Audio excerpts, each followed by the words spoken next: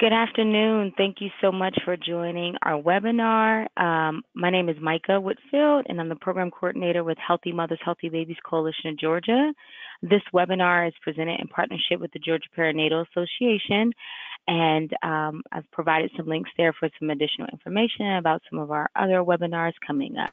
So again, thank you for joining us. Our presenter today will be Dr. Eller. Dr. Eller is originally from Ohio. He holds an undergraduate degree from the University of Akron and received his medical degree from Northeastern Ohio College of Medicine. He completed his residency in OBGYN at Altman Hospital in Canton, Ohio, and completed his fellowship training in maternal fetal medicine at the Medical University of South Carolina, where he worked until joining the maternal fetal specialist in 1995. In 2015, Dr. Eller became the corporate medical director of Maternal Fetal Diagnostic Center of Atlanta. He has done extensive research in obstetrics and has been featured nationwide in training films for other obstetricians regarding treatment options and management of preterm labor. Dr. Eller is board certified in OBGYN and maternal fetal medicine. So we have a great speaker today on this topic of hypertensive disorders in pregnancy, which we know in Georgia is very pertinent to the populations we serve. And so I will turn it over to Dr. Eller. All right, very good. Well, thank you very much. It's a pleasure to be with you all today. Hopefully you have some food in front of you. I don't, because I didn't think it would be very good for me to have my mouth full when I'm talking to you.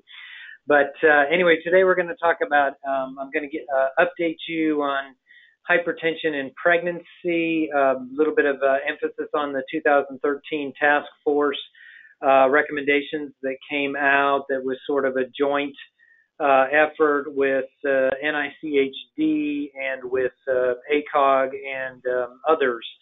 So hopefully the information that we have will be helpful for you today. I think we'll have time at the end for questions. So without further ado, here we go. If I can learn how to advance my slides, or do I just say next slide? You should be able to click with your mouse, and it should go to the next slide. You should, and there we go. Okay. Unfortunately, I have no financial disclosures other than I do get paid to see patients. That's about it. So my objectives, I would like to identify and discuss some of the changes in the diagnostic criteria for preeclampsia. We'll outline some treatment protocols in the management of hypertension in pregnancy, and then review some of the evidence that's behind some of those recommended changes that were made by the task force. This is just a short list of those who were part of the task force, and some of them are very well known within the field of obstetrics and within the field of maternal fetal medicine as well. And they published, it was about 180-some page treatise on hypertension in pregnancy. And then an executive summary was published in the Green Journal. So we'll just go over a little bit of the things that they found. I'll start with a case presentation. Obviously, I can't ask you questions, so I'll pause a little bit and let you think about further evaluation, but then I'll just go to the next slide after that. But this is a 24-year-old gravida 2, para 0101, meaning that she delivered early with her last baby, history of a 35-week delivery for preeclampsia, who now in this pregnancy presented at 32 weeks based on her last period confirmed with a first trimester ultrasound. And now she has headaches, she has blurry vision, has decreased fetal movement, denies any leaking of amniotic fluid, denies any bleeding, and denies preterm labor or contractions. So what do you think your further evaluation would be? Well, the first thing you want to do is check her blood pressure. Her blood pressure is 140/100. You do complete history and physical exam, and on that exam, you find that she's got some right upper quadrant tenderness. You do some labs. You do a CMP. You do CBC, and maybe check her urine. The CMP shows that her AST and her ALT are just mildly elevated, depending on your lab. Usually around 30 is the upper limit of normal, or somewhere in that ballpark. So these are mildly elevated. A platelet count is 121,000, which does tend to be a little bit low for pregnancy. Fetal heart tones are category 1, meaning that they are reassuring and there are no contractions on the monitor. So with that, then what would be your further evaluation and treatment? So in this case, she was started on magnesium sulfate. She was given a 4-gram bolus, followed by 2 grams per hour infusion.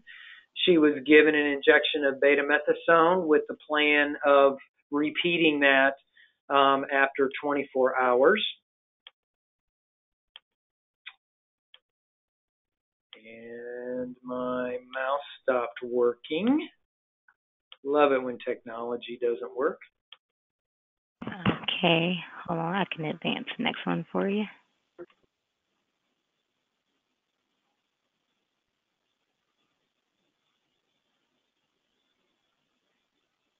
Very good. And maybe I'll just say next slide when it's time for the next slide. The next morning, her platelet count was down just a little bit more at 110,000. Her AST and ALT transaminases were elevated slightly more. Blood pressure was a little bit better at 130/80. She still had a severe headache that was not relieved with opioid medication. An ultrasound was performed and showed an estimated fetal weight at the 9th percentile, which would be intrauterine growth restriction, weighed about 1,200 grams. Cervix was relatively favorable at 2 centimeters, 80% effaced, with a cephalic presentation. So what would be your further management at this point? You can go to the next slide. Okay, I changed it back. You should be able to. I think I fixed it. Yeah, you should be able to do it now. There we go. There we go. So her labor was induced. I was sort of leading you into that. Hopefully you figured that out. Induced with oxytocin. And approximately 15 hours later, she delivered a viable female infant with APGARs of 8 and 9, weighing 1,300 grams. So the sonographer was pretty close there on the weight. She was continued on magnesium sulfate for 24 hours postpartum. Her headache went away, and her blood pressure normalized by postpartum day 1. She was discharged on postpartum day 2, and to be seen within a week in the office to make sure that her blood pressures remained normal. Well, what would your management be for the next pregnancy?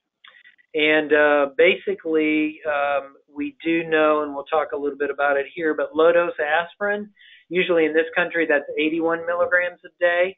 The range is anywhere from 60 to 150 milligrams, depending on where you are. Has been shown in patients who are at increased risk, and now the United States Preventive Services Task Force recommends in patients who have at least one high-risk factor or more than one moderate risk factors, that they should be offered low-dose aspirin in the subsequent pregnancy. We usually start that at by about 12 weeks and continue it through the entire pregnancy. All right, let's go through a little bit of background. Hypertension affects roughly 8 to 10% of all pregnancies, and those numbers are increasing, at least in the United States. They are increasing. It is one of the leading causes of maternal and fetal mortality. Some of those we've learned from task forces in Georgia, some of which are preventable. And the bottom line is aggressive treatment of hypertensive emergencies should be undertaken with blood pressures above about 160 over either 100 or 110. because blood pressures above that increase the risk for stroke, which can obviously then hemorrhagic stroke, which can obviously then lead to severe morbidity or mortality. It is considered a disease basically of placentation, and it can have many different effects on both the maternal and the fetal units, and we'll talk about some of those. We've been searching forever for serum markers, and I'll talk about a few of those serum markers, but nothing has been the holy grail that has gotten us to the point where we can say every time when you have this, mom has preeclampsia, or every time, or will get preeclampsia, or every time when you don't, mom will not get preeclampsia. Unfortunately, we're not there yet, but we're still looking. And it recently has been found to be a very strong risk factor, just as gestational diabetes is a risk factor for type 2 diabetes later in life. Preeclampsia is a strong risk factor for cardiovascular disease, including atherosclerotic heart disease and hypertension later in life. So those patients should be followed, and their diet and their lifestyle can affect their risks later in life. So that's an important sort of advance recently that we've learned. It affects about 10% worldwide, and as I mentioned, there has been about a 25% increase in the United States. Some of that is due to, we don't know what all the reasons are, but some of the potential reasons include moms waiting until older ages to get pregnant. Maternal obesity, as you know, is a significant problem and continues to get worse in this country. And that increases the risk, certainly, of preeclampsia, among other complications of pregnancy. And sicker moms tend to be getting pregnant as well. So all of that sort of contributes to the increase.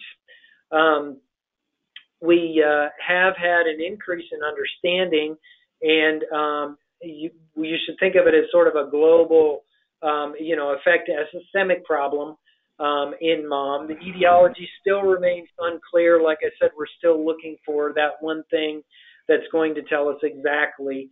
But there is definitely, it's a multi-system disease, does tend to be under-recognized, and we have not really improved the outcome very much.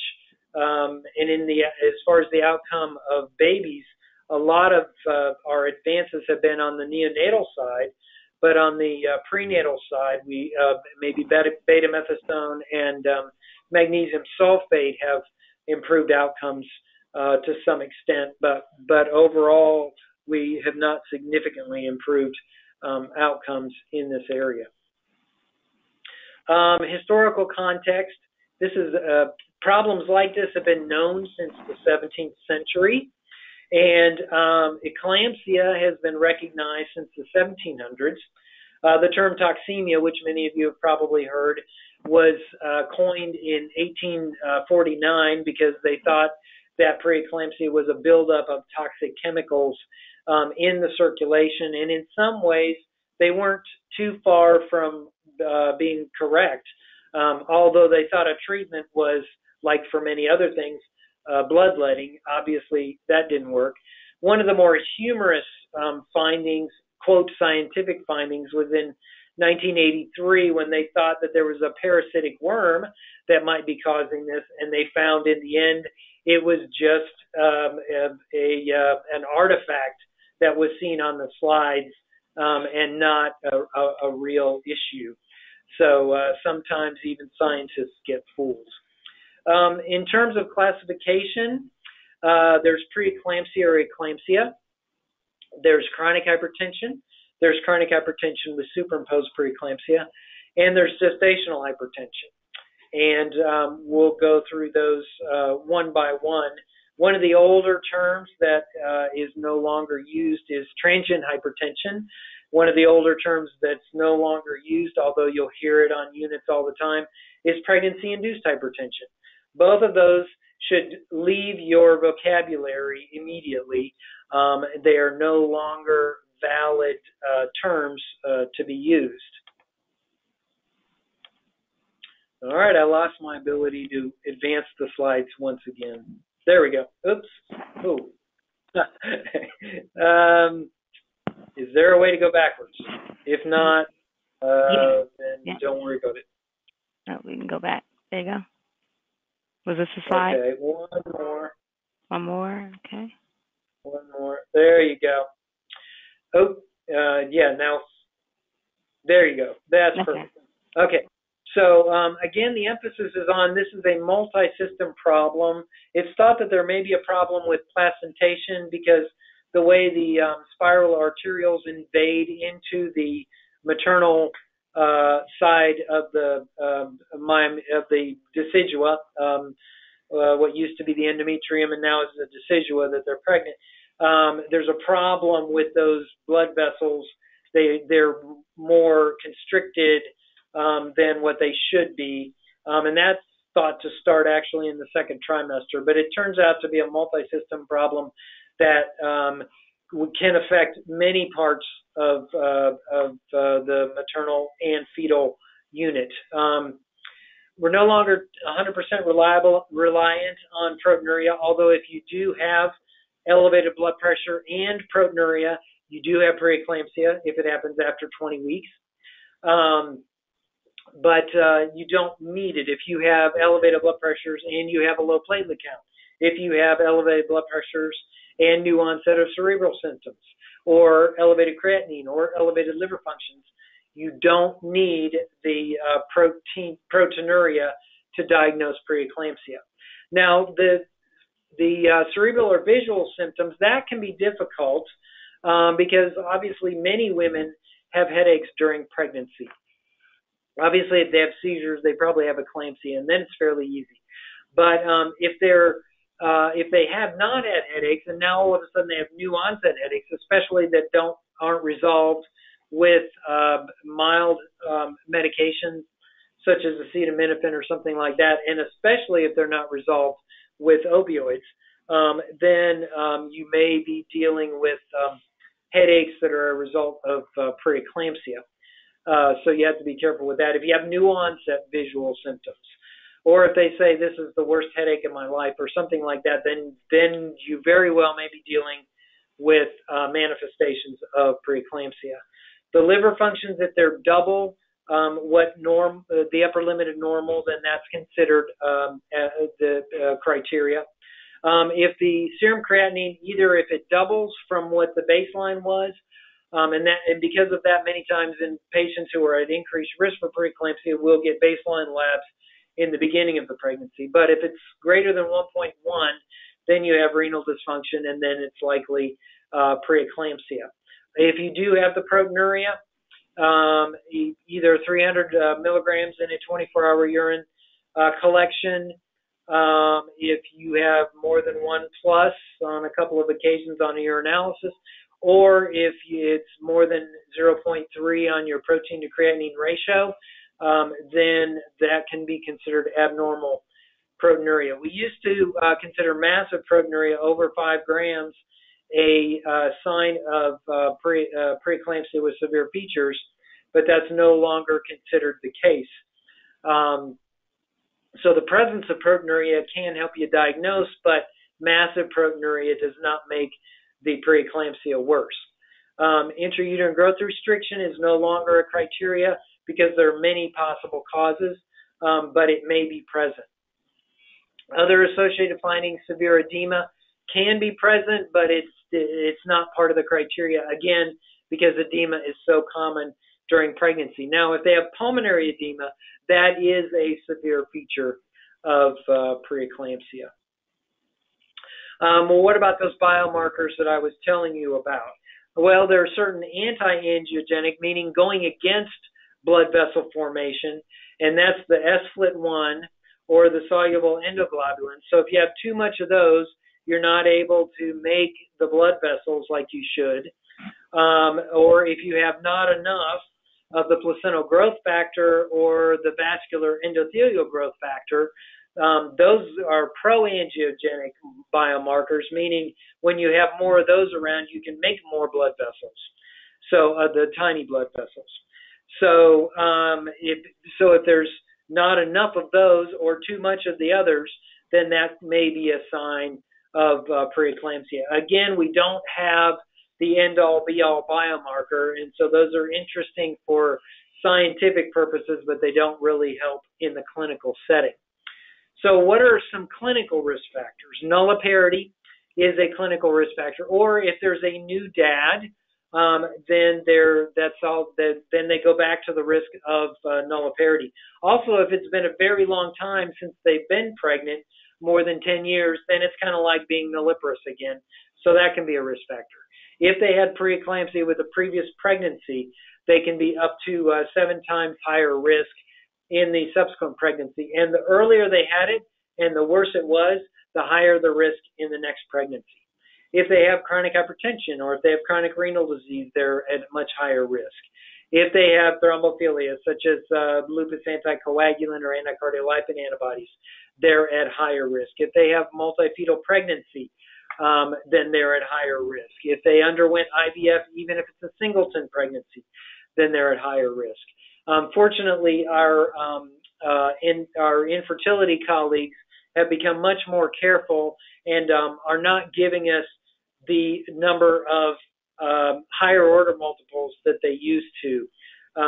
They used to see so many more triplet pregnancies than I do now, and that's a good thing, that we're not seeing as many multifetal pregnancies. But even twins are at higher risk for preeclampsia.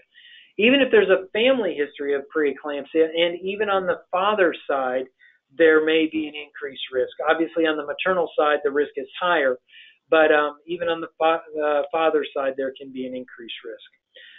If mom has diabetes, there's an increased risk. Obesity, as I discussed, increased risk. Any autoimmune problem, the most common would be lupus or the antiphospholipid antibody syndrome that I just mentioned. The extremes of age, more than 40 or less than 18, they're at increased risk. African-American race is at increased risk. If there's hydrops fetalis for any reason, then mom is at higher risk for developing preeclampsia. It's called, it has a name, and it's called mirror syndrome, MIRROR syndrome, because the mom starts to look like the fetus and becomes very edematous and her blood pressure goes up and so on and so forth.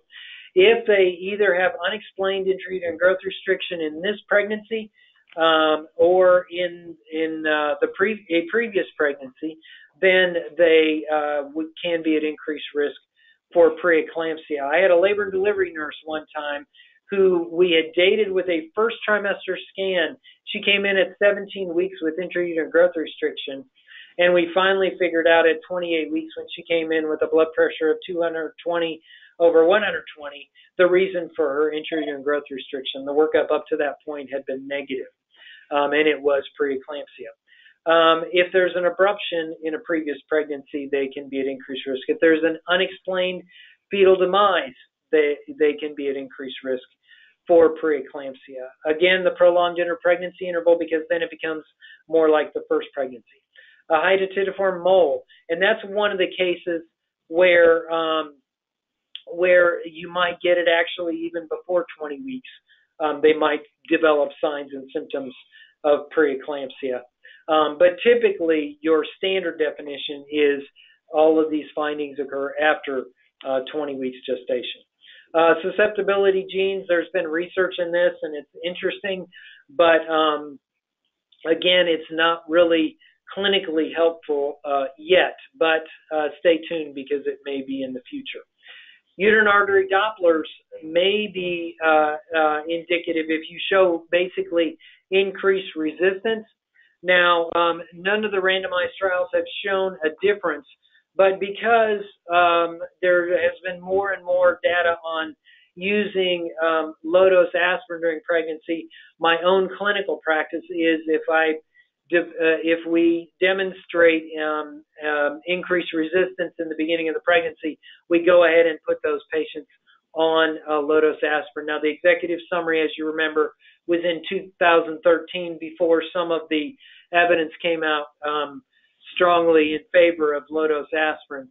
So at that time, they did not endorse routine screening. Like I said, within our own practice, we do it, although the literature is not quite caught up with that yet. So it's not absolutely necessary to do uterine artery Dopplers.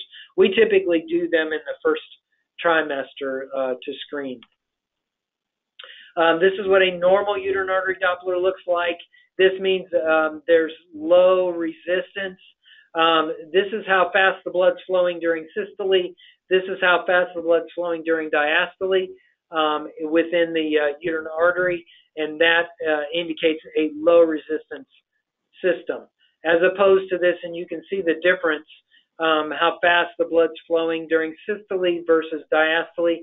And then there's this notching in here. It looks like a notch. You saw the other one did not. There was no notch. So this increase suggests increased resistance and suggests that this patient may be at risk for preeclampsia. So that patient I would put on low-dose aspirin, 81 milligrams a day. In terms of the blood pressure criteria, it really did not change with the task force recommendations.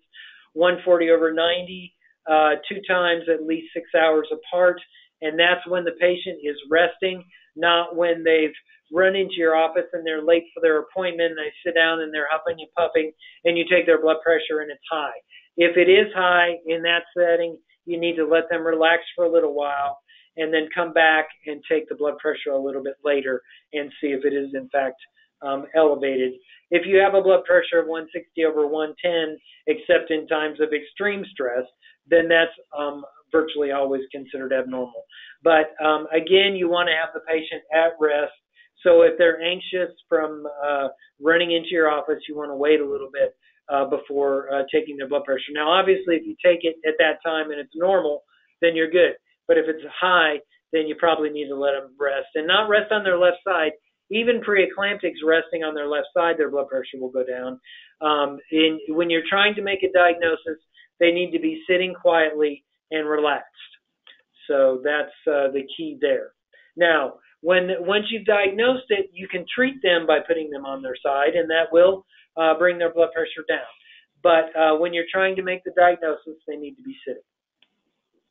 Proteinuria, again, 1+ on a urine dip, especially if it's on 2 separate urine dipsticks. 300 milligrams in the 24-hour or the 0.3 on the protein creatinine ratio, as I already mentioned. And again, it's not important. I've still seen many people repeat these over and over again. Once you've made your diagnosis, you don't really need to repeat this because it doesn't really help you in terms of the course of the disease. Again, the preferred nomenclature, we're very, very accustomed to saying mild preeclampsia, severe preeclampsia. That implies that mild preeclampsia and severe preeclampsia are different diseases. They're not. They're the same disease on different ends of the spectrum in terms of how severe it is.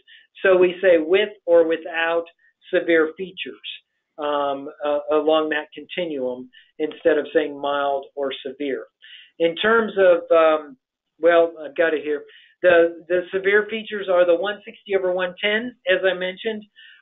Cerebral symptoms, if you can attribute them to or preeclampsia, like I said, it may be difficult if mom's had headaches her whole entire pregnancy and they haven't really changed, then that can be difficult. If they have epigastric pain clearly epigastric pain that does not quickly go away with antacids or something like that, and or if their liver functions are elevated, then you can make the diagnosis of preeclampsia with severe features. If they've clearly got new onset visual symptoms, then that could be associated with preeclampsia. If they have hypoxia, which could be indicative of pulmonary edema, then they would have preeclampsia with severe features. Now, obviously, you need to watch for pulmonary embolus, which would not be associated with preeclampsia. But assuming that they don't have that and the hypoxia is due to pulmonary edema, then likely it's preeclampsia with severe features. If you have abnormal fetal heart rate tracing, that can be a sign. Intrauterine growth restriction, again, that is not a criteria for severe feature because IUGR is so common, but you can see it with preeclampsia. Serum creatinine, again, more than 1.1 or more than double the baseline. We've already mentioned all of these things. Platelet count less than 100,000.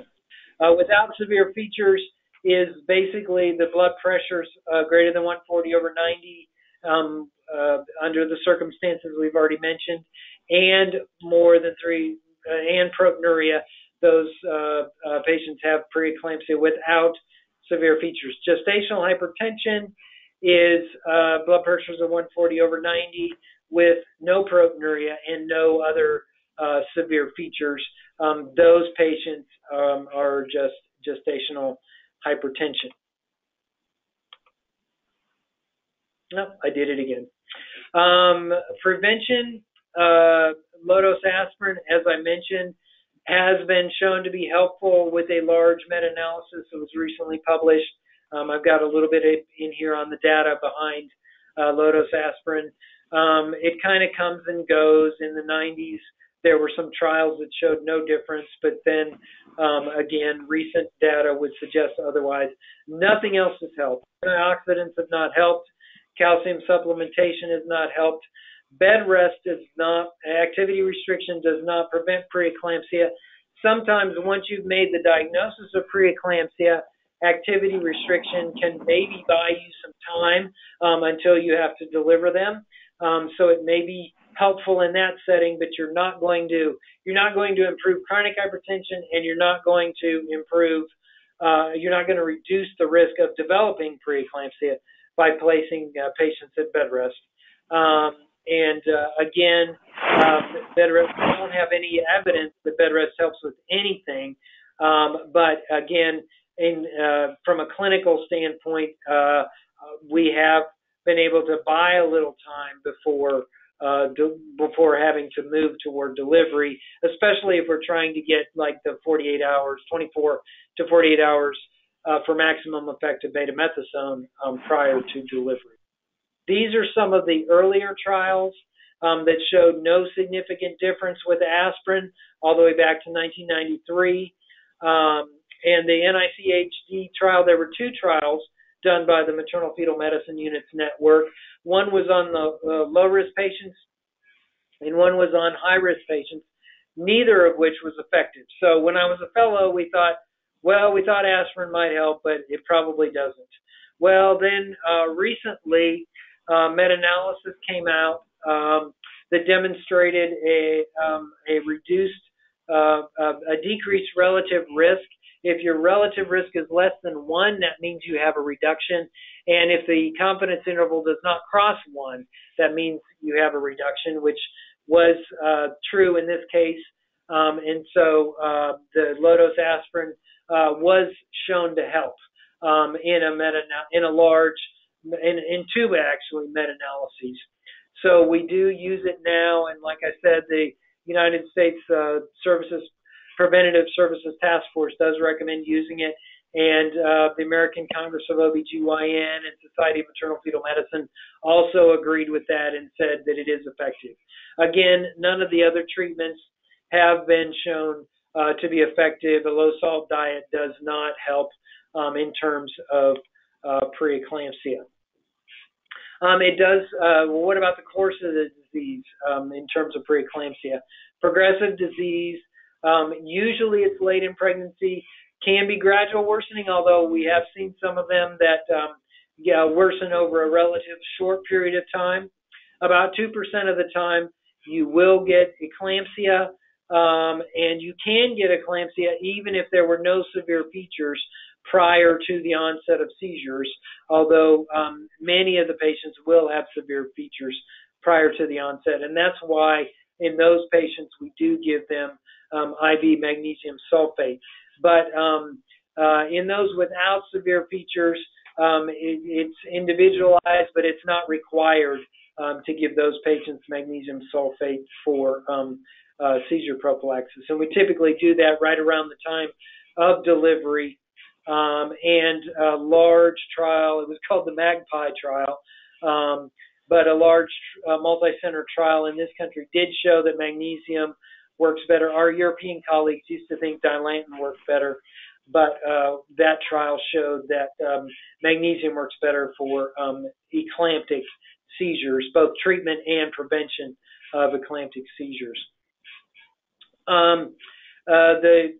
Again, you can have the end organ damage, as we've already talked about.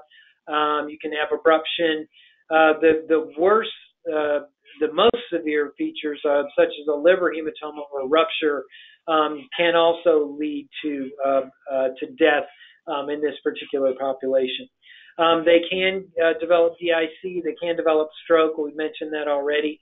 They can develop the need for ventilation from the pulmonary edema, and so on and so forth. And occasionally, fortunately, it's relatively rare, but occasionally you will have patients who, fortunately, most of the time it's for the short term, will require dialysis. And many times you might need to give transfusions as well. The delivery of the placenta does lead to resolution. Many times it's not as fast as what we would like for it to be, but it will eventually lead to resolution of the disease process. Usually it's fairly quickly in terms of headache. Most of the time by the next morning, and sometimes immediately after delivery, their headache will resolve. Fortunately, they'll tend to diurese, usually within 48 hours.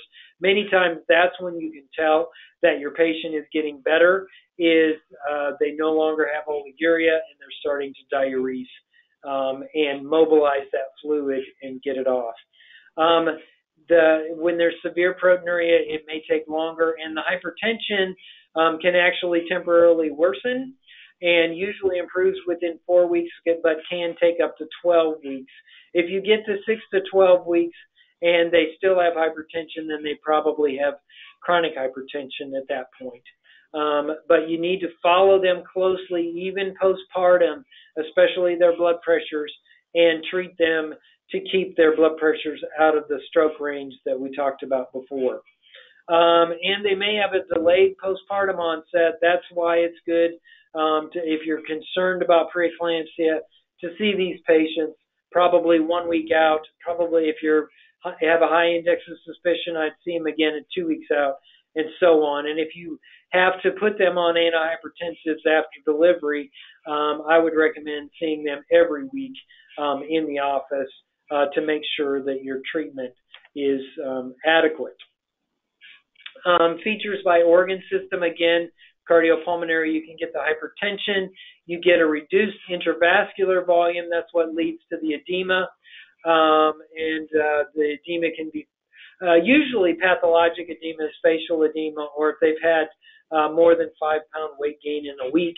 But again, we don't use that as criteria, unfortunately, because edema is so common in pregnancy. But you will see it in preeclamptics as well. They'll have increased afterload, and that's because their systemic vascular resistance is high. Afterload is what the heart has to pump against to get the blood to move into the circulation. Ejection fraction is usually normal, but it can drop a little bit. If it drops a lot, then you're probably dealing with peripartum cardiomyopathy. A normal ejection fraction is in the 50 to 60% range. If it's 40%, it could be due to preeclampsia. If it's 20%, you're probably dealing with peripartum cardiomyopathy. Pulmonary edema, again, you have the decreased colloid-oncotic pressure and capillary leak, but then you've got these increased pulmonary artery pressures as well that can lead to pulmonary edema. Renal, we've talked about a lot of these things. Typically, in a normal pregnancy, your GFR is increased over baseline, but with preeclampsia, it can reduce as much as 30 to 40%, the renal plasma flow to a little bit lesser extent. But again, you can have elevated serum creatinine. And elevated uric acid can sometimes be seen as well. If there's anybody on the call, any physicians on the call that are getting ready to take boards, especially written boards, glomerular endotheliosis is the classic pathologic finding that you see. Those endothelial cells, they become hyperplastic, and you see a whole bunch of them when you're looking at the glomeruli under the microscope. That's just for to amaze your friends at parties with things like that. Hematologic. There can be a consumptive coagulopathy. They can become anemic. You can get hemolysis. But in some patients, you'll also see hemoconcentration. So, if they come in and you get a hemoglobin of 13 and a hematocrit of 45, you think, oh, this patient's doing great. Well, they actually may be hemoconcentrated, so you have to be careful with that. And especially after you deliver and the diuresis and the fluid comes back into the vascular circulation, then that's when they'll really, really drop their hemoglobin. So you got to be careful about that. Most of the time, unless they're really, really severe and get into that consumptive coagulopathy, your PT and your PTT and your fibrinogen will be normal. Many times, if I have low platelets, I will check a fibrinogen, which typically tends to be a little higher during pregnancy than usual because of the increased production by the liver. So if you have a low normal or just below the normal range fibrinogen, then that's a problem, and you want to look at the rest of your coags at that point.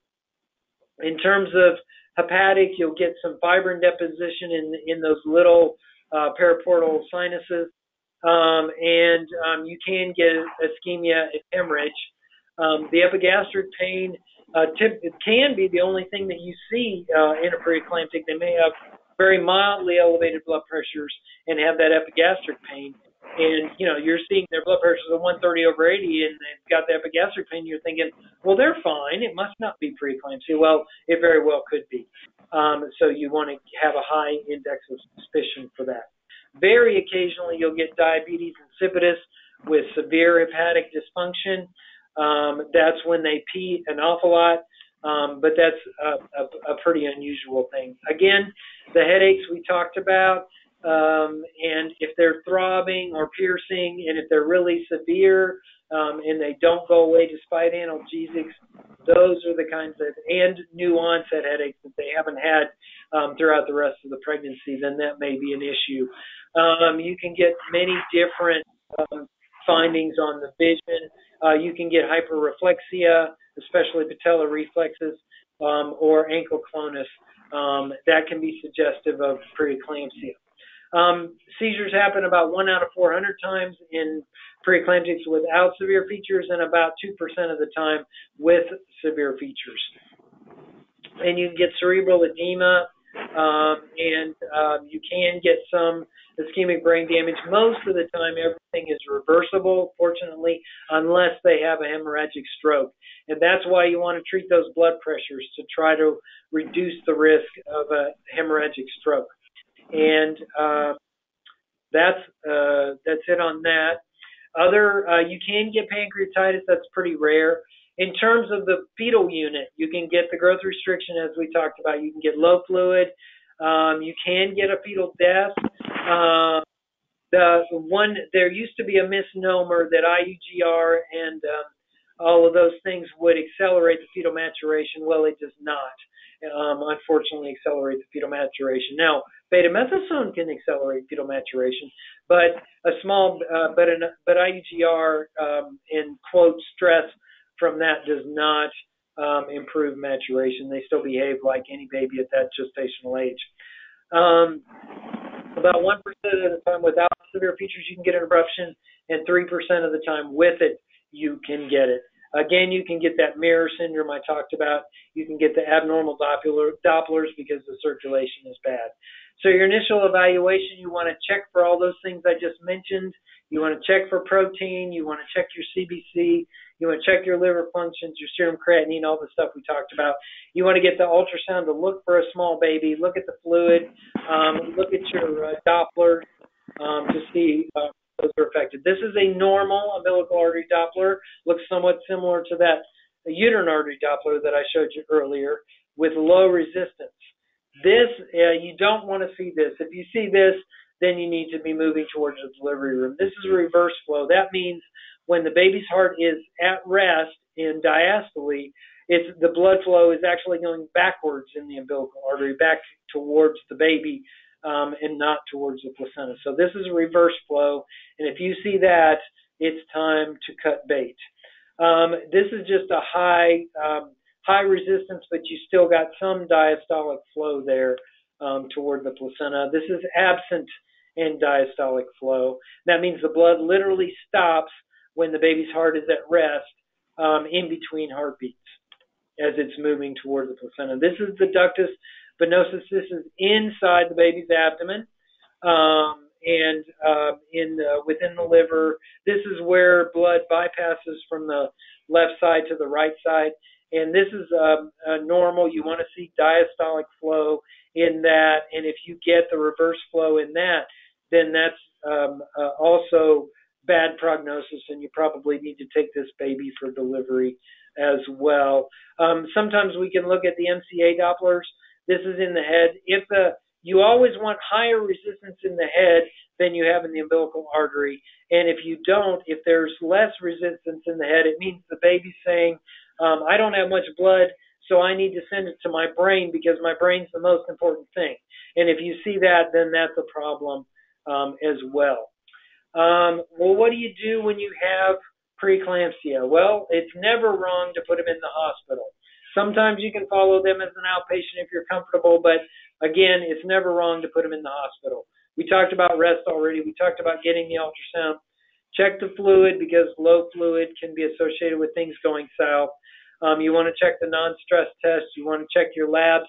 It sort of depends on how bad you think the disease is.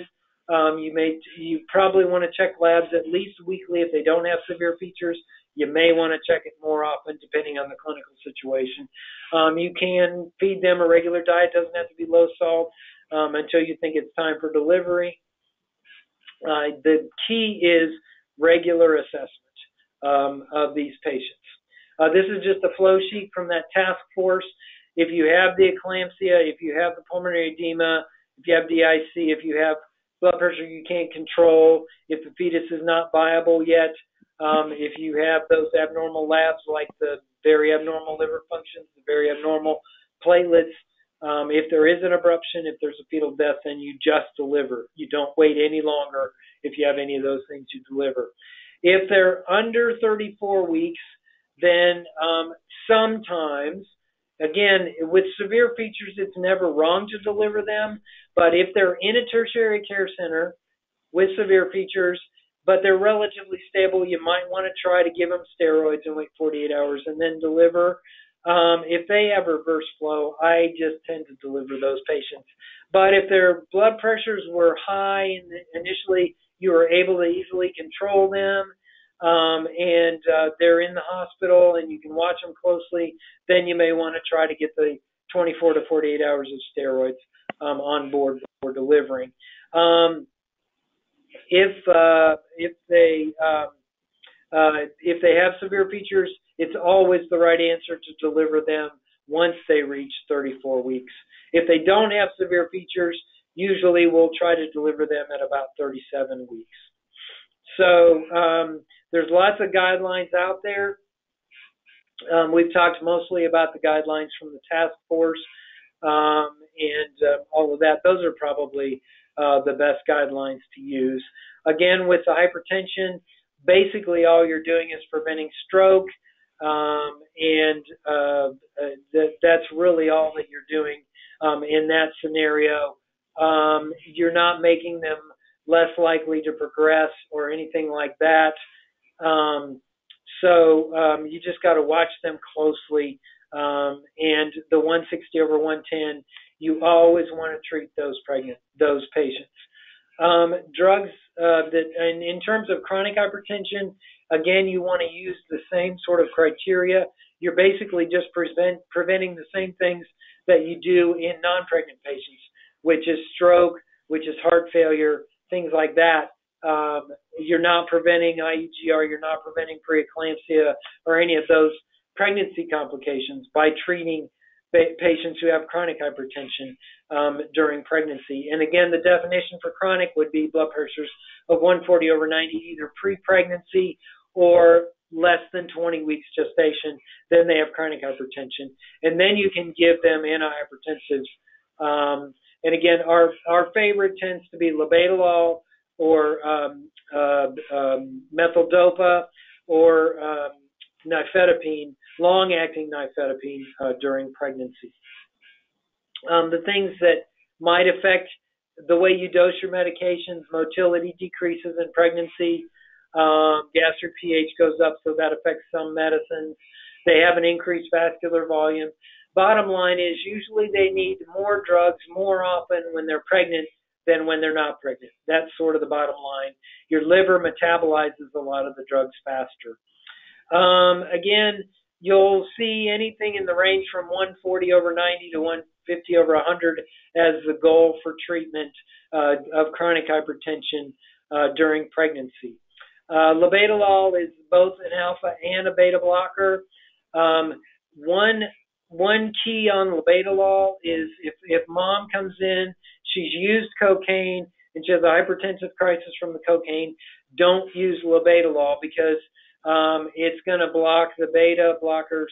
It's going to block the beta receptors, but not do so well with the alpha receptors, and that can lead to ischemia and heart attack and things like that. So you cannot use labetalol. That's the one time you can't use labetalol is with cocaine that's causing hypertension. Otherwise, labetalol is an excellent choice both for chronic hypertension and for acute treatment. Chronic hypertension, oral, and acute treatment, IV. Nifedipine, again, is fine. Cannot use enalapril during pregnancy. It causes oligohydramnios and kidney failure, but you can use it during breastfeeding. Attendees, any of the beta blockers can be associated with IUGR, so you got to be careful with that, but they're not absolutely contraindicated. Methyl-dopa has a lot of side effects, but is safe during pregnancy.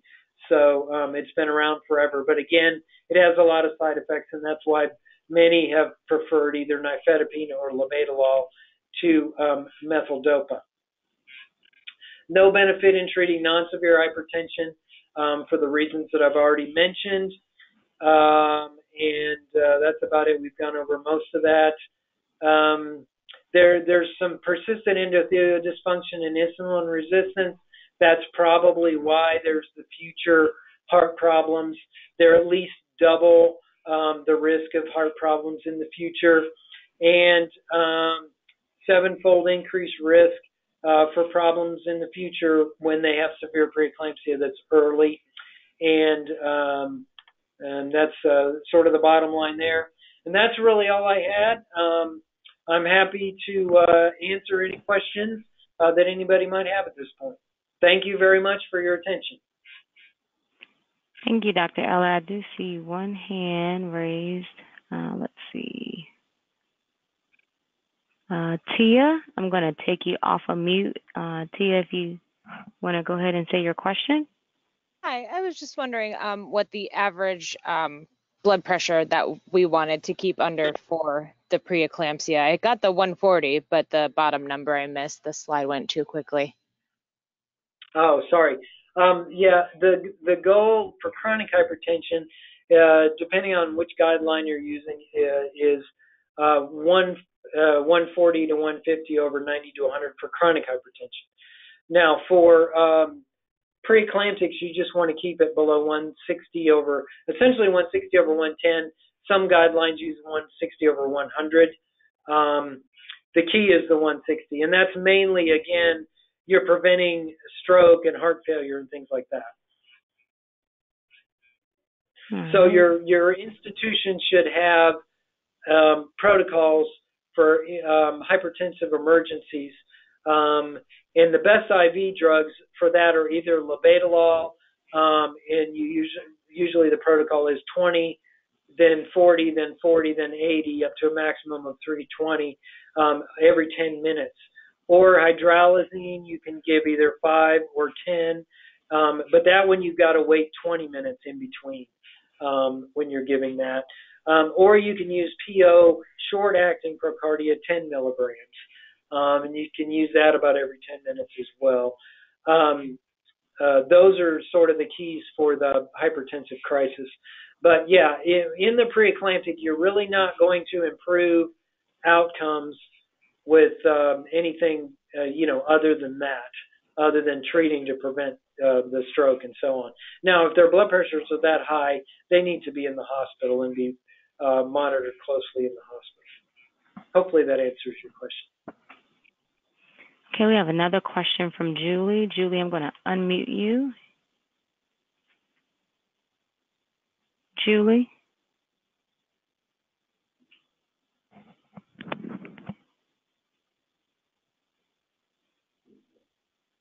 Are you still there, Julie Francis?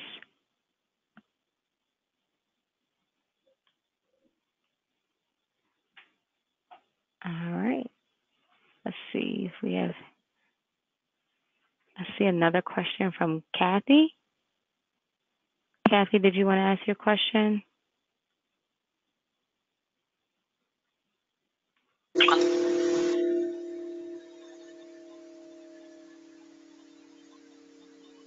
Hello? Oh, yes. Are you taking my question? Yeah. Okay. What about when the systolic is high, but the diastolic is just borderline like 90? Say like 170 over 90s. That's a great question. And in terms of diagnosis of preeclampsia, it's either or. So either 140 over 90 or 160 over 110 for severe features. Now, in terms of treatment, the same is true. Either or. If you're treating for hypertensive crisis, 160 for the systolic, and again, some use 110 and some use 100 for the diastolic. Okay. Got another question in the comments. This one says, I've seen the term hypertensive urgency recently. Can you speak a moment about what the diagnosis means in relationship to pregnancy? Not familiar with that term. So I'm not sure. I don't know if they're talking about a hypertensive emergency, which is the blood pressures above 160 over 100 or 110. That's probably the only thing that I would be aware of that they might be talking about. But otherwise, I'm not familiar with that. Okay. And I think we have one more question.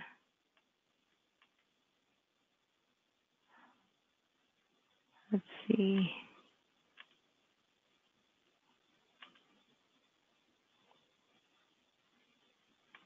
Okay, we may have gotten all of those. And Julie, I'm going to try one more time, I think. Let's see. Okay, Julie, are you able to say your question now?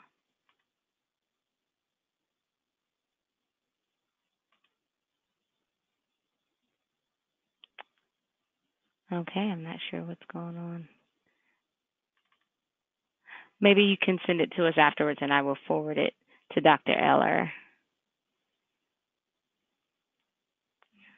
Well, other than that, I don't see any other questions. Yeah, I think we've answered them all. Great.